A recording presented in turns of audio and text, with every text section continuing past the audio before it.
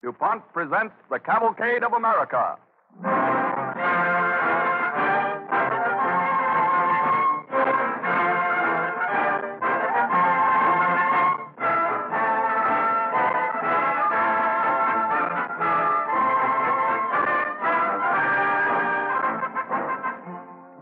A recent survey of the listeners to these programs in the Cavalcade of America presented by DuPont disclosed a number of interesting things. One of them was that of the several million people listening every Wednesday evening, about 81% are adults and about 19% children. In connection with the interest taken by boys and girls of school age, we recently received an interesting comment from the executive secretary of a state civic league. She said, "As I go about the state meeting with various organizations, I continue to hear high praise of Cavalcade. One mother of several children told me she invited the neighborhood children to come in each week to hear Cavalcade, making quite a social event of it. She believes that listening to a program of such high caliber will help the children develop high standards of appreciation as radio listeners." It gratifies DuPont to know that the Cavalcade of America is considered one of radio's better programs. Certainly this result is closely related in spirit to the phrase used by DuPont chemists, better things for better living through chemistry.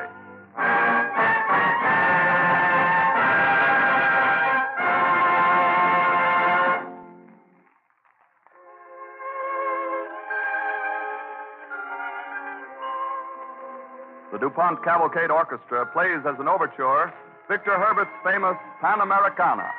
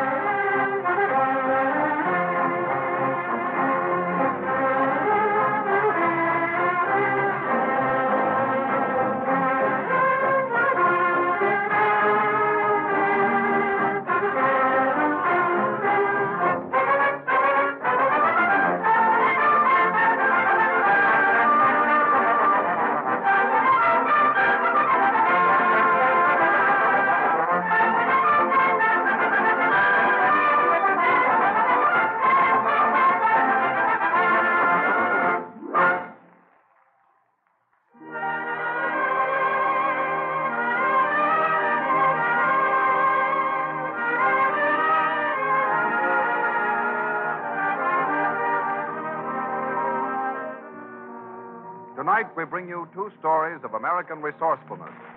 The first opens in 1849, the year of the great California gold rush.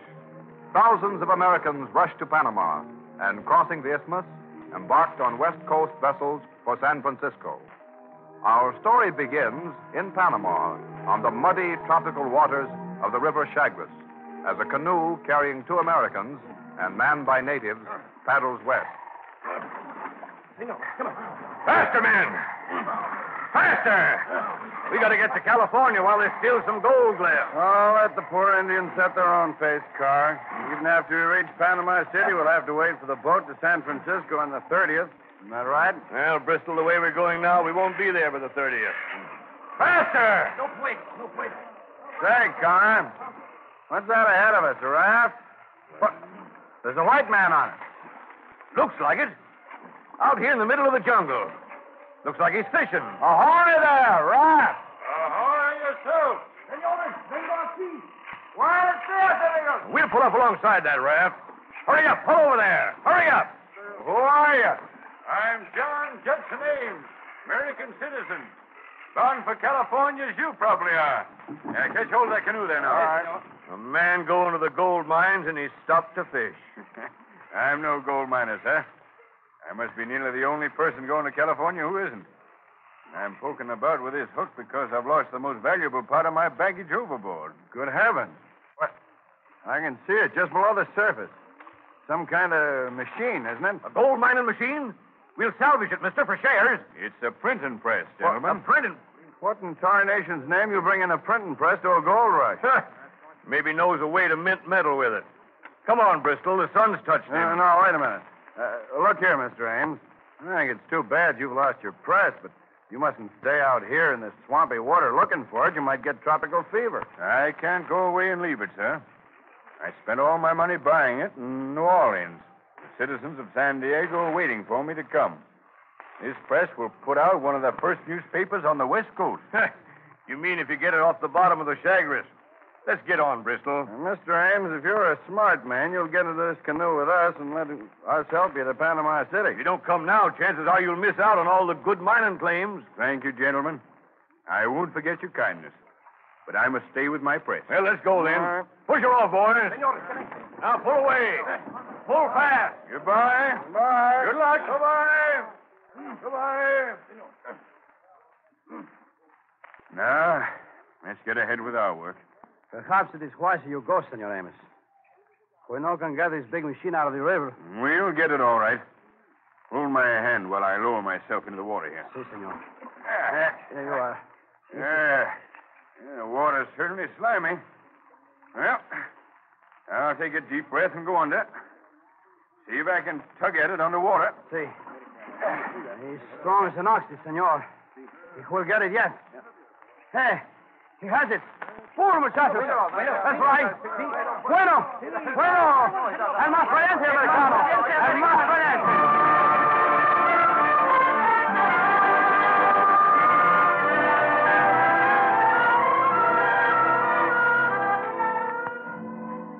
A few weeks later, in the coastal town of Panama City, Joseph Bristol and Len Carr again meet with John Judson Ames, whom they had left fishing for his printing press in the Chagres River. Well, John Judson Ames. That's right, sir. We meet again. You remember my name. By all that's holy, Jane. Oh, what's the matter with you? Why, you don't look human. I lost weight out on that river, and now I've just finished walking over the mountains from Galgona. Over the... Now, look what I brought with me. Why, are all those little donkeys yours? 1, 2, 10 of them. And look what's on their backs. My printing press. I had a terrible time fishing it out of that river, and then when I got it to Galgona, I found I had to take it apart to get it over the mountains. And you've got it on all those donkeys? Well, what's the matter? Nothing. But Carr and I were worrying our heads off, wondering what had happened to you. And here you got into Panama City before we even caught a boat. I've got to get a ticket on that packet tonight. Where's the steamship office? Why, down the street a ways, we'll take you. They've raised the rates on tickets again. It's $500 now to San Francisco. $500? Haven't you got that much, Ames? Well, it took so much to pay off the natives and buy the burros. Well, they've got to let me go north for $300. There's not a chance they will. If I had the money, I'd loan it to you, Ames. I don't see how you're going to get anywhere on $300. No, I'll get to San Francisco. I've got to figure it out. Is there a newspaper here in Panama City? In this place? This is just a collection of mud huts, Ames, full of Americans waiting for the boat. Even a tent city needs a newspaper. Gives a community spirit. One issue of a newspaper might put this town on its feet. Yes, but you couldn't. You two have got to help me. For pay, of course. For nothing, Ames. But you don't even know our names. I'm Joe Bristol, and this is Len Carr. Yes. We'll do whatever we can, of course. Thanks, Bristol. Then you find a Spaniard that can write. Part of my paper will be in Spanish. Then you go up to every American in town that will talk to you and ask him for the news out of his letters from home. That'll give us news from all over America. For Pete's sake. Tell him what it's for. Community enterprise. And, Carr, you show me where your tent is. We'll start putting this press together. I want to get out an issue by the next boat.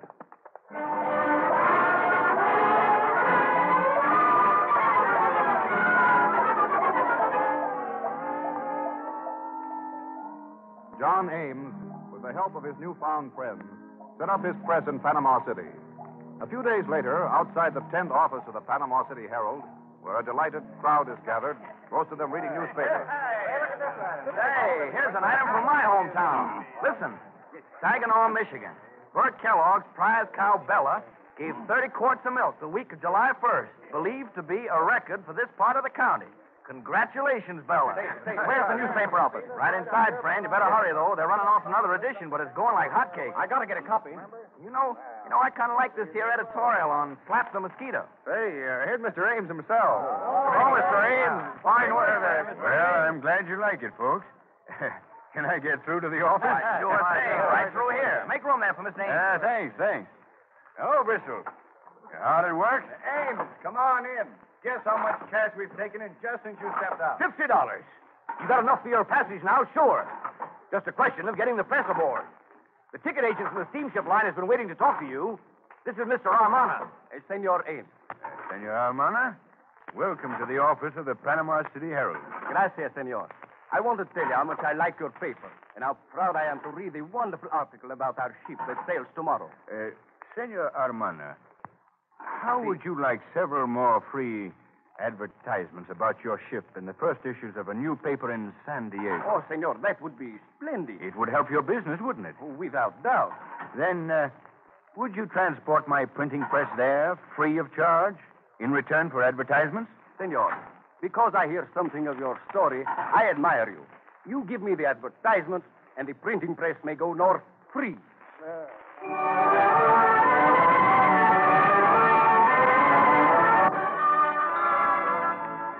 John Judson Ames got his press to California and published one of the first newspapers in the Southwest, the San Diego Herald. The Herald held its own for about 10 years, but the southern coast cities of California had not grown as fast as Ames had hoped, and finally he reluctantly moved his press to the gold camps. In 1851, in San Bernardino, in a small, rough shack, John Ames lies ill, and a friend, Edwin Sherman, sits by his bedside. Sherman, are you still here? Yes, I'm here, Ames. I hate to quit. Now, Ames, you haven't got the strength to put out a paper anymore. You've missed 2 issues now. Couldn't help it. Sherman, do you still want to buy my press? Why, sure I do, Ames. I don't know where I'm going to find the press if you won't sell. Well, I've got to ask you a few questions first. Get that Bible over there. Sure. Here you are. Now, put your hand on it. Yes. First, are you for Abe Lincoln? You know I'm a Lincoln supporter, Ames. Now you are. Will you be all the time, no matter what happens? No matter how many people run him down? Will your newspaper favor him? Yes, Ames. I promise. If I die, and you break that promise, You can trust me, Ames. I've worked hard, Sherman. Not much success. I had a big newspaper in a little town. Towns didn't grow as fast as I thought. But they will. This West is a fine country. Yes, I know.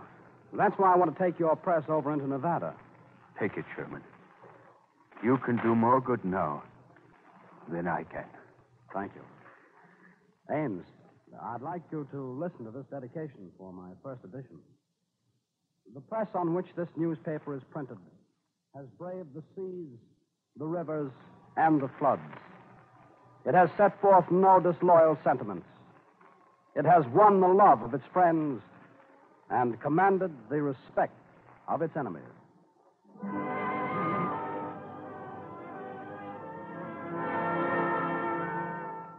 Ames died, but his press served many years more in the growing West, publishing such early Western papers as the Esmeralda Star, the Eno Journal. When its usefulness was ended, it was preserved as an historical memento and rests in honorable retirement in the Museum of Americana at Dearborn, Michigan, as a reminder of the resourcefulness of John Judson Ames.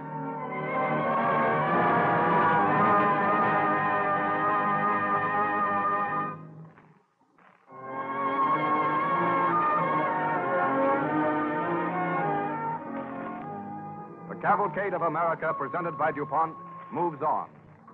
Our modern episode this evening tells a story of the Coast Guard, an organization famous for its ability to meet all kinds of emergencies. Our story opens on an isolated island off the mid-Atlantic coast. The ice floes of a severe winter have piled up around the island, hemming it in from ships. At this moment, two small boys, sons of island fishermen, trudge with their sleds out across the ice toward the open ocean. We're getting out awful far from shore, Dick. This ice is thick, Sammy. We could walk clear out and look down in the water. You better not. Listen to that. That's the ice floe cracking. All right, scaredy cat, go back home. You're the biggest scaredy cat on Ritter's Island. No, I'm not. Watch me. I can pick up this sled and run and coast way out. Look. Oh, I can coast further than that. Hooray! Let's run and see who can slide faster. All right. Come on. One for the money. Yeah. Two for the show. Three to get ready. And four to go. I won. Let's do it again. Hey, we're getting near the edge. Let's start back. Oh, the ice is making noises again. Look, Dick. There's water in back of us. Where? Between us and shore. Gee, you're right. A lot of water. We're floating out. Dick, we're floating out into the ocean.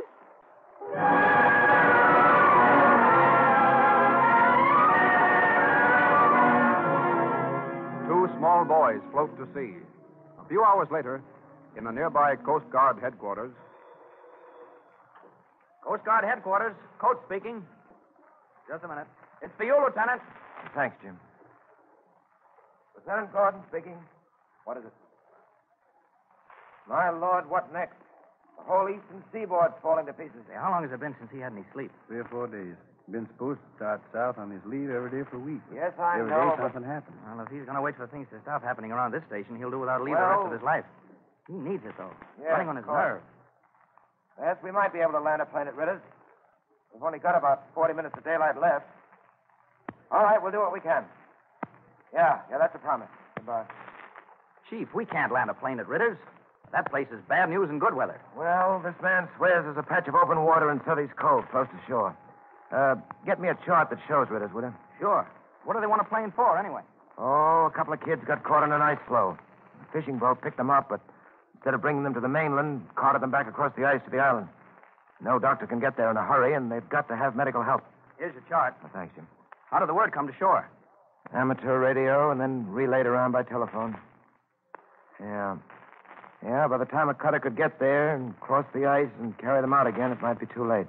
It's 4:30 now. It'll be dark by 5. I know it. You better go out and warm up number 3. You really going to try it, Chief?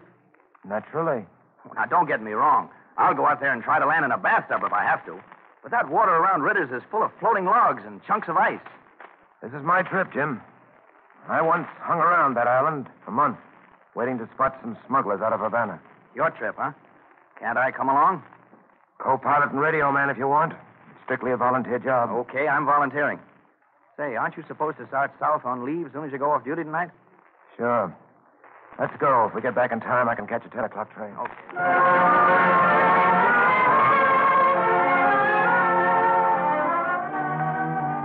When Lieutenant Gordon and Jim Coates started for Ritter's Island, they knew that a dangerous landing lay ahead of them. They found the island by lights in the windows of a few houses, and guided by them and a bonfire built by the natives on shore, they brought their plane down in a tortuous inlet. Some time later, inside the plane, just before the takeoff,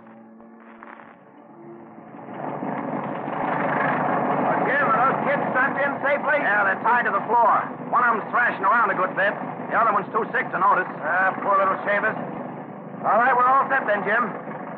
Hey, I gave out 4 flashlights to fishermen to mark the end of the channel. I can only see 3.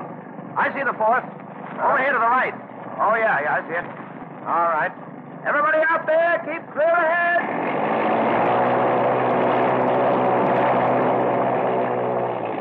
Well, she revs up okay, Jim. Goodbye. Well, Jim, keep your fingers crossed. Oh, we'll be all right if we don't pile up on a skiff or a hunk of ice.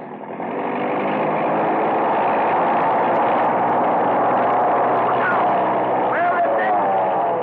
Boy, the left wing missed that dory by about 4 inches. Yeah, I know. I felt good when I squeezed into that pond, but I feel a lot better about getting out of it. I want to get out. Let me out. What's the matter, son? I want to get out. Jim, you take the controls. I'll go back there. Got the ship? Okay. I want to get out. I want to Here, what's the matter? Scared of the plane, youngster? No, but Sammy won't talk to me. Sammy. Now listen, Dick. Sammy's pretty sick, see? Got a choking in his throat, like you have, and he aches all over. Let him sleep, will you, son? All right, but take off these darn straps. Now listen here, Dick. You've got to do something for me. I flew all the way out here to get you, and it was hard to get down and hard to get up. It was so hard, I was plenty scared to try it. You were scared? Yes, I was. Now, will you do something for me? Try to go to sleep? Headquarters is coming in, Chief. All right, you take it. Gordon and Coates in plane 3 answering. Plane 3 answering. Oh, Jim, tell headquarters we made Ritter's and we're rushing the kids to the hospital.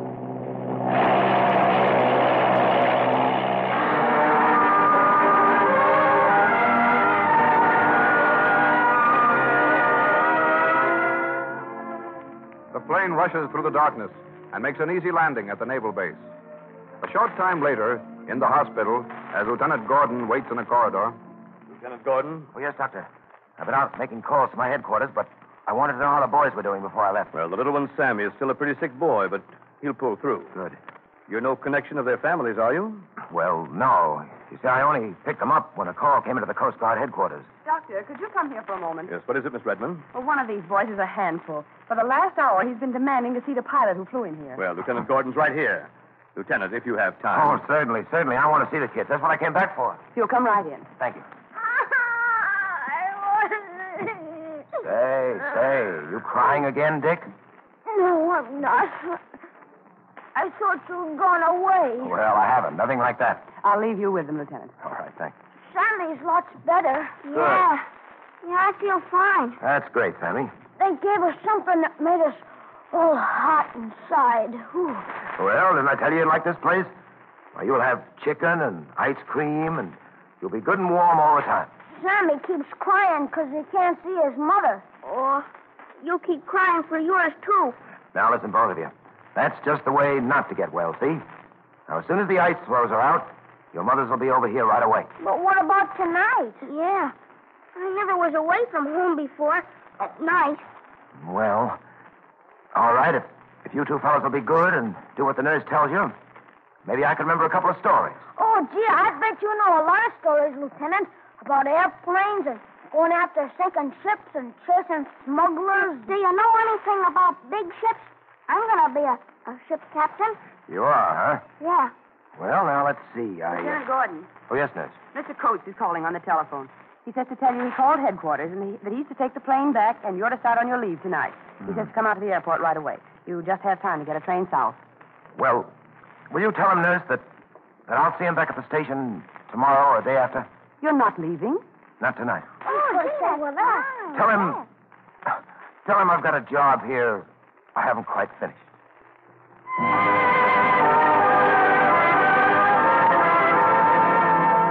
In small matters as in great, the Coast Guard meets constant danger, a life that is a series of emergencies. Required to stand ready for 100 varied tasks day and night, the Coast Guard, one of the most resourceful organizations in the world, has won a foremost place in the Cavalcade of America.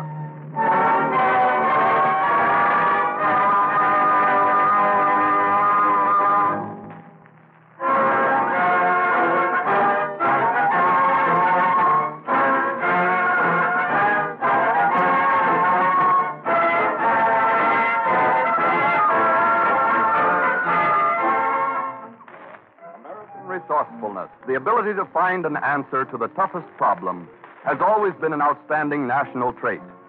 This spirit exists on land and sea, on farms, in cities, and in chemical laboratories. The resourceful modern chemist produces curious and remarkable things. Who'd ever believe, for instance, that men could make sponges from cotton or from trees? Wooden sponges. Well, they can. Both cotton and wood are composed largely of a substance called cellulose. Chemists turn cellulose into something that looks like a sponge, acts like a sponge, in fact, is a sponge. Put it on the sea bottom, and you almost could fool the fishes with it. This new cellulose sponge, only recently placed on the market by DuPont, is very tough and durable, yet remarkably soft and pliable when wet. It absorbs many times its weight of water and is not affected by ordinary cleaning chemicals. This is only one of the many ways that chemists use nature's raw materials in making articles that serve our needs. Sometimes chemical research gives us products entirely different from anything found in nature. For example, chemists found how to take cellulose from spruce trees and make a material as clear and transparent as glass, the sparkling wrapping used for so many things today. It is called cellulose film. DuPont sells it under the trademark cellophane. Another member of this same family is Celloseal, the attractive caps and bands made by DuPont and used to seal bottles for protection against dirt or germs or counterfeiting. Even rayon, that luxurious yarn used in making so many lovely fabrics, is created from spruce tree cellulose by an amazing chemical process. These examples of the work of DuPont chemists are only a few out of many, but they serve to illustrate what is meant by the DuPont phrase, better things for better living through chemistry.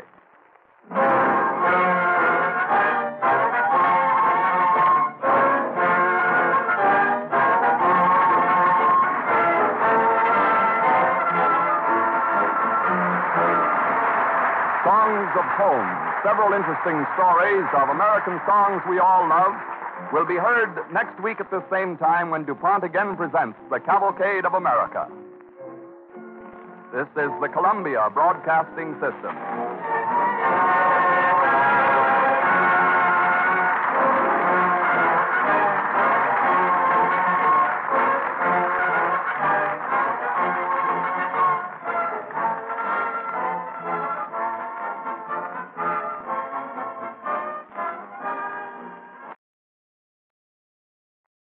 WABC, New York.